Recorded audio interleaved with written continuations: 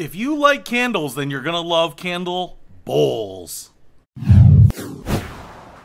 What's happening, Panda Nation? Peter Von Panda here with something new, something special. It even says thank you. This is from Rustic Rays Candle Shop. I love ordering stuff from them. And Rachel, the proprietor at Rustic Rays, has made something new. Now this is a candle bowl of sorts. It's got this wooden bowl here. It's kind of like hand scraped. It looks pretty cool.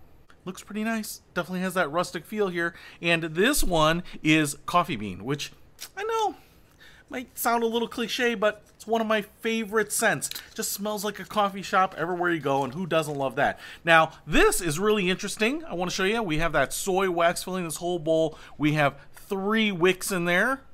John Wick, 1, 2, and 3. And this will probably burn a long time, and I love it because it's really a centerpiece here. You can put this on a table. It's going to give you a little light, a little ambiance, and it's going to be nice to look at. And even if you don't light it, man, it's just a pretty looking thing here. So it feels very substantial, and it's a little more expensive than the other candles, but I think it's actually a really good value because it's almost 3 large candles here, and this is about 30 bucks. So I think a really good value too. Now, oh, that does smell good. It smells like fresh ground coffee beans. Man, that's good. I love it. I love having my office, my house, my room smelling like coffee.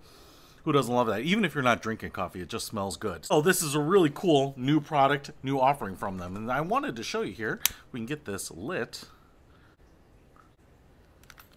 And now all my John Wicks are on fire. And you can see that thing is burning bright.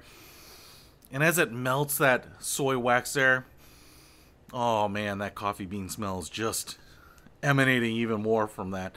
I would love the fact that it's not like a modern design. I mean, I guess it is kind of modern, but what I mean is like a modern, minimalist, super precision milled bowl or something like that. It just has that kind of rural country chic look to it. I just love it. So if you want to have more light, more smell, more aroma, something like this is probably going to be really nice. Now the con of this is over a candle that's in a jar or a can that you can cap off, can hide that smell, dampen that smell. This is probably always going to be out there smelling up your room, but that's why I got it, because I like it. The only thing that would probably smell better is the Peter Von Panda scent, which would be sweat, hairspray, and Coors Banquet.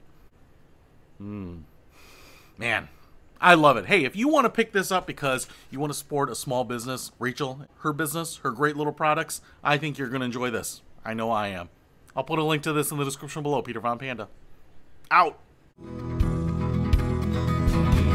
can discover more and explore so much deeper.